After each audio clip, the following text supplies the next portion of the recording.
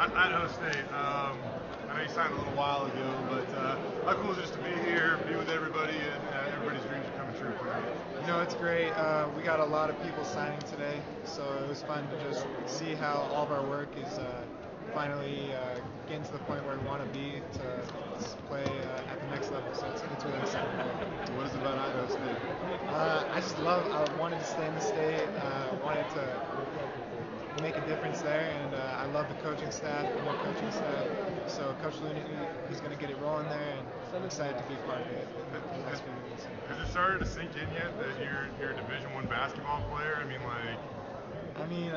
It's been a dream of mine since I was a kid, so just putting my work in for that. But it'll really set in once I get there, and I'm really excited to get playing. I'm super excited for that. What was it like? What was the moment that you knew, that it was just like, yeah, this is it?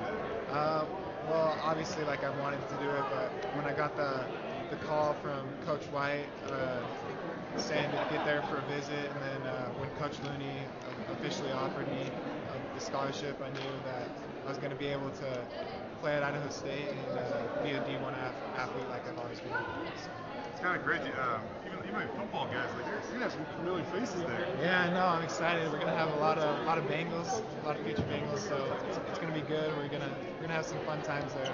I'm super excited to see what they do on the field, but also help out on the court. Hey, bud. On you, man. All right. Yeah, Sorry, no, man. you're good. You're good. Let's try one more time. Opportunity to play D1, and especially at Idaho State. When did it really start to set in that this is the place, this is the goal, this is the dream, it's all happening? I went on a visit there a while back, and I just loved the camaraderie that was there, and just everything they had going on. And so when they offered me, I knew I wanted to play there. When Coach Looney just gave me that opportunity, and I knew I had to take it. So I'm super excited to be a Bengal. Briggs, how long? When did you want this? Has it been your whole life? My whole life has always been about basketball.